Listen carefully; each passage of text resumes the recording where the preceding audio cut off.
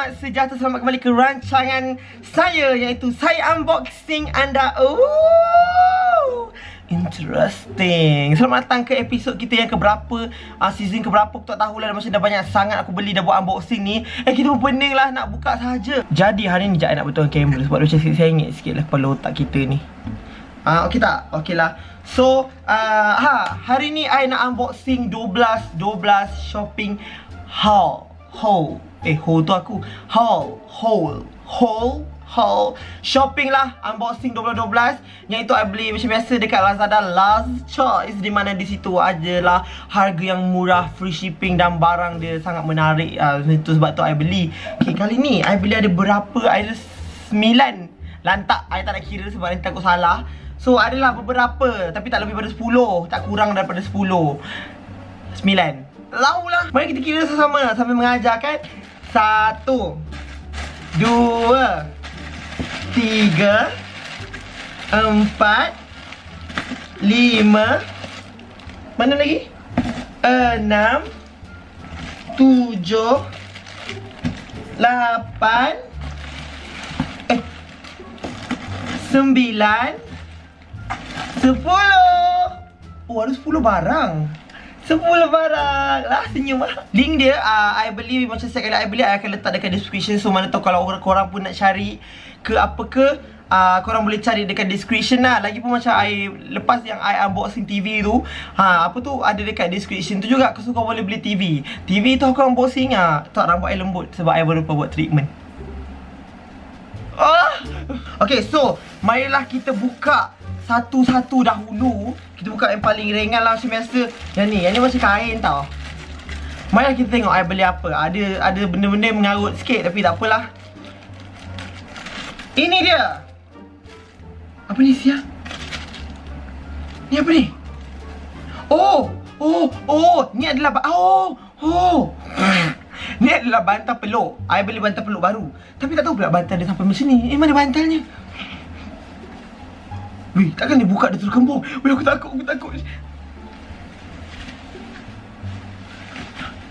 Sarung bantal ke aku beli? Tak kelakar tau. Aku beli bantal tau. Kenapa sampai sarung bantal? Ke I beli sarung bantal? Weh, aku dah bantal peluk baru. Ini macam kain kapan ni bantal kat aku ni. Ni sarung bantal lah, bukan bantal peluk. Sabar je, I nak check. Aku sakit lagi Aku beli bantal sampai kain kapan. Lah, aku beli sarung bantal rupanya. Tengok lah ni. Dia tulis kat sini, bolster waterproof encasement protector, booster case protector against. Mampus panjang. Lah, sedih je. Aku nak beli bantal peluk, dapat je sarung bantal. Sewa di situ ya nak. Tapi salah I lah sebab I tak baca tu. I macam, oh my god, bantal peluk, add to cart. Sebab macam 12 kan, nak free shipping. Oh my god, add to cart. Macam tu. Ini kayak kapan ni. Takutlah aku jadi pocong lah, mana lompat-lompat. Takut. Okay, next. Mari kita move to the next parcel. Next to the next, to the next, to the left, to the left. Lain dah. Ya, apa kat ini? Teng-teng. Ini adalah magnetic eyelashes. Dia macam I tak tahu kenapa I beli, tapi I beli je. Tapi pun I cakap dengan my mom, tapi dia nak. Mama nak. Okay, so ini dia punya, tapi I pakai dulu lah. Tak tahu aku pakai dulu. So ini adalah magnetic eyeliner eyelashes suit. Nampak tak? Sebab I tengok sekarang trend. Bukan I pakai lah, ni orang lain pakai lah. I tengok trend sekarang dia orang macam yang lekat punya, yang magnet punya, tahu tak? Tahu tak? So ni dia punya dalam tu. Ya, kau jangan tanya kenapa aku beli. Saja je nak bagi orang kan.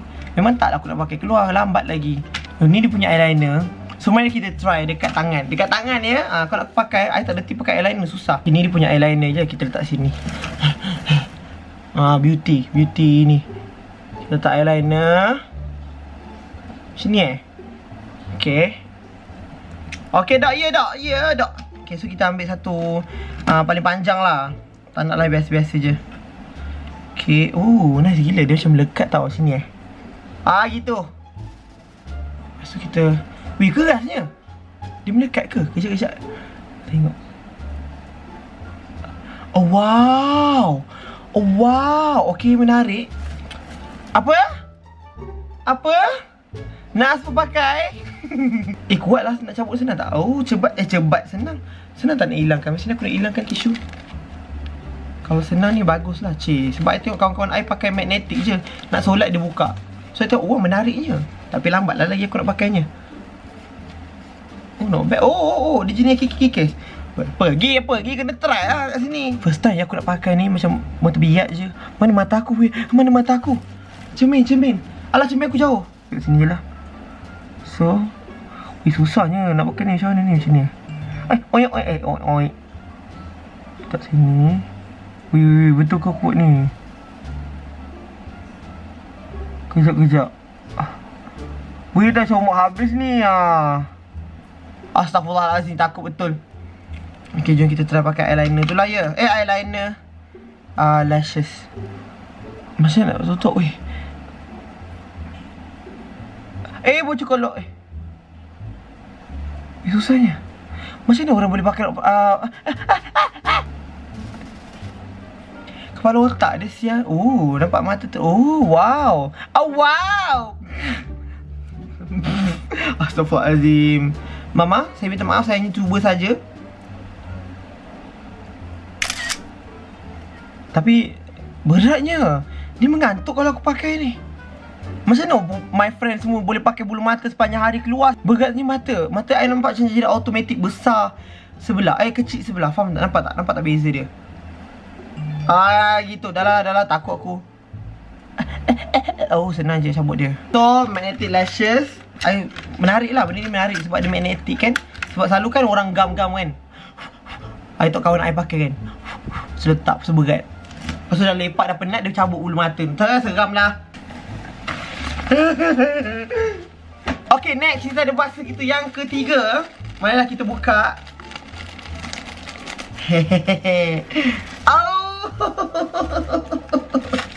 Ini dia baju kelawar. RM10 je tau. Free shipping. Sebenarnya kita buka. Baju kelawar ni selesa tau. Saya kata baju kelawar untuk perempuan je. Laki boleh pakai tau sebab sejuk. Lain-lain kita PKP hari tu, hari tu ramai gila laki pakai. Lembutnya kain dia. Warna biru tau, mesti aku pakai. Mana yang nak keluar? Do you wanna build a snowman? Selesa. Sebab dia macam bawah dia terbuka kan, macam angin masuk. Sejuk. Okay, next kita ada satu kotak ni. Ni adalah kotak tau. Dan ni macam ada dua barang. I don't know lah. So, mari kita. Mata I macam ada gangguan lagi. I rasa mungkin eyeliner ni lah. Juling. Kita ada tempat charge handphone. Yang ni menarik tau. Mana nak buka dia? Mana bukanya? Mana? Oh, sini. Yes. Oh, ni je ke lah sikit. Okay, ini adalah tempat charge handphone. Which is macam ni. Nampak tak? Gini. So, kalau you charge handphone, you lekat dekat mana-mana dinding. Nampak tak ni macam ni? Ni. Belakang ada stiker. Contoh you lekat, you charge handphone ni, you letak sini je. Macam ni. Faham? Tak pun macam ni. Macam ni lah. Faham? Macam tu. Nampak tak? Cool kan? Cantik kan? Dekat kat sini. Kat sini. Aku macam mak-mak dia pakai baju kelawar ni. Menarik. Sangat menarik. I nak fikir letak sini ke atau sini. Macam korang nampak je mana kan. Tengoklah macam mana letak tadi. Tapi Alhamdulillah lah. Menarik. Sangat berguna. Itu. Sinaran mentarim. Tak habis dengan aku sinaran ni. Dah mendung dah pun. Ini adalah tak tahu lah I muat ke tak. Ini adalah baju yang seksi. Style kan. Tapi macam kecil je. Boleh pakai ke?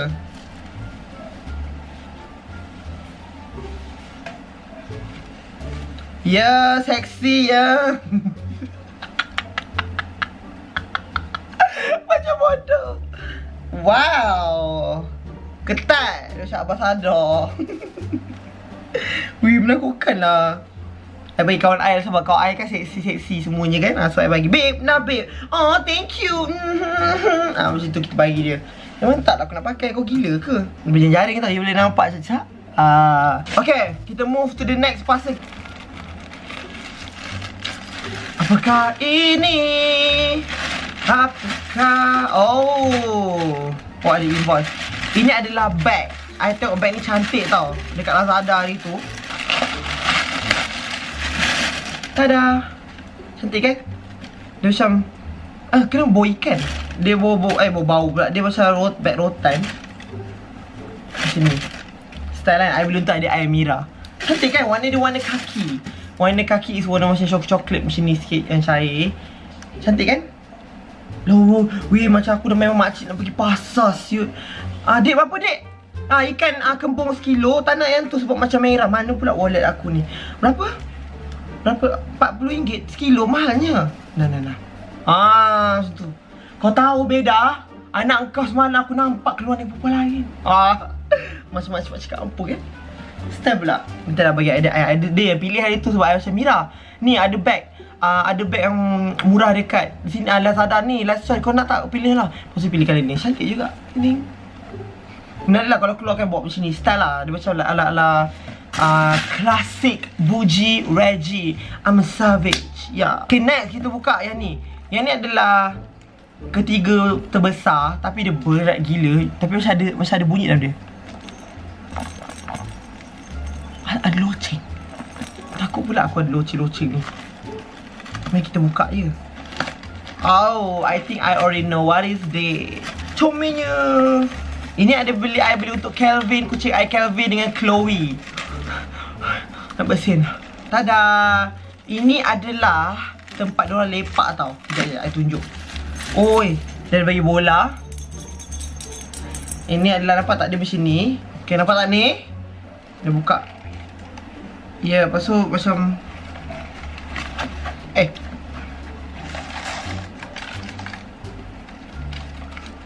macam ni. Ni ke? Weh, macam ni.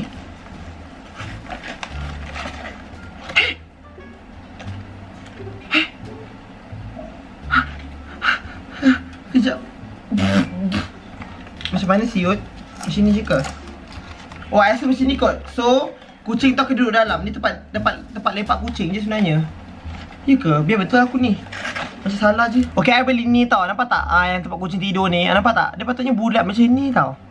Okay. Macam mana aku nak pasang jadi macam tu Macam ni ke? Macam ni. Kenapa macam lain dalam gambar?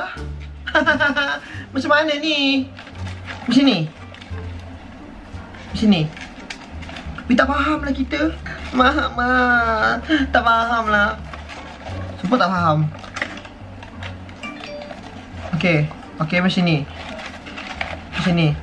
Ni dah jadi apa pula ni? Tak tahulah. Pening lah. Pening. Yang aku buat musik. Tak faham. Tapi nanti lah I fikir kan. Penat lah nak fikir sekarang. Banyak benda nak fikir. Tiba-tiba Miau. Boom, ada anjing datang pula dalam rumah aku. Okay, next kita nak buka parcel second last kita. Benda siut. So, mari kita buka. I selalu biasalah, I tak ingat I beli apa. Apa ni lah?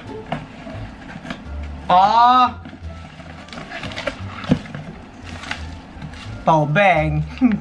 Cantik lah, I beli power bank ni sebab dia boleh wireless charging. So, macam style sikit. Nak pergi power bank, I nak bawa power bank, mesti kena bawa bank lawa, betul tak? Dia kalau berguna, make sure cantik sekali lah. Tiba fast charger. Tak tahulah fast ke tak lah. Cantik kan? I punya power bank ni warna kelabu. Cantik kan? Cantik teruk. Ting. Siapa ada power bank sama kita gang? Sebab itu orang pakai. I tengok ni pun daripada kawan I. So ada isi tak? Oh, penuh. So mari kita charge. I suka sebab dia wireless. So kita try charge belah sini. Kita letak je atas It's charging. Okay, so power bank ni menarik. Macam biasalah, I memang nak pun power bank ni. Tapi sebab tu dia ada sale 11-12 I belilah, apa lagi murah babe. Jadi berapa je, I tak ingat. Okay, for the last last item. Kita ada besar, paling besar sini warna hijau. Dia macam go green punya tema. So kita buka. Nak bersin. Yeah. Dalam ni ada kotak tau. Ini adalah tripod pemalas. Tahulah. So kita buka dalam dia. Yes, tada. You gonna love this sebab ini sangat menarik. Dia adalah jenis yang I tunjuk. Takutnya. Okay. Okay, macam nak pasang ni. Bagi I pasang dulu ya. Okay, so ni tempat pemegang phone. Dan ini dia punya tripod tu. So yang ni kena pasang dekat sini Sini ke? Ya. Ya ke? Ya kot.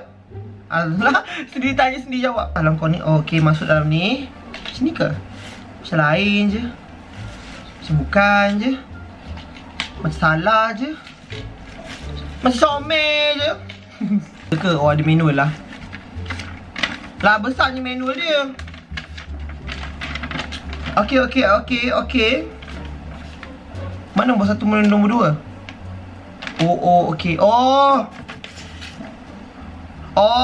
So yang ni you boleh letak handphone. Nampak tak? So you sangkut je dekat belah sini. Macam ni. You lekat kat mana-mana meja. Lepas tu nanti dia kira macam tegak je lah berdiri dia macam ni. Faham? Senang kan? Tak payah pegang. Kira macam kau kat katil kan? Macam ni je. Kelakar cerita ni. Macam tu, faham? Kalau macam malam-malam nak tengok IG story I sebelum tidur ke kan, beli benda ni, letak je kat tepi katil, letak je handphone kat ujung ni, lepas tu biar je. Tak payah pegang, tengok je.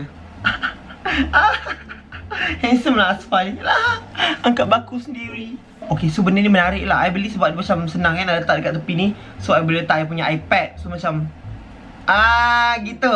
Tengok Netflix kat katil, letak je kat tepi katil tu macam ni. Lepas tu letak iPad kat sini, tarik lagi, dia boleh tarik besar lagi. Lepas tu letak phone dia, tengoklah Netflix malam tu macam tu. Kira ni saya pegang lah, kan lenguh kan. Macam tu je. Menarik kan. Okay lah, berjaya. Ni I suka sebab dapat kualiti dia kukuh sebab dia bersih yang keras tau. Okay, so sampai di situ sahajalah I punya unboxing pada kali ini. Yang unboxing 12-12 yang itu I beli dekat Lazada Last Choice. So kalau korang nak beli barang-barang yang I beli hari ni, I letak dekat description. So korang boleh tengok lah mana satu yang korang mana tertarik ke, nak beli sama ke, ada korang cari benda yang sama macam I cari ke, I tolong I letak kat bawah, senang korang klik sahaja dan beli ya. So terima kasih kerana menonton. Jangan lupa like, jangan lupa subscribe dan jangan lupa share. Tag I dekat IG story ke apa, nanti I repost mana-mana lah I repost nanti kan. So kita jumpa lagi di next video akan datang. Dah nak masuk tahun baru tau. Macam mana lah aku tahun depan nanti, tak tahulah kita. So guys, hope you guys stay safe. Walaupun selalu keluar, make sure pakai mask and bawa hand sanitizer selalu. Okay, bye. Thank you for watching guys. And jangan lupa subscribe. Okay, kalau nak tengok video-video yang lain, korang boleh klik je dekat atas. Okay, bye-bye.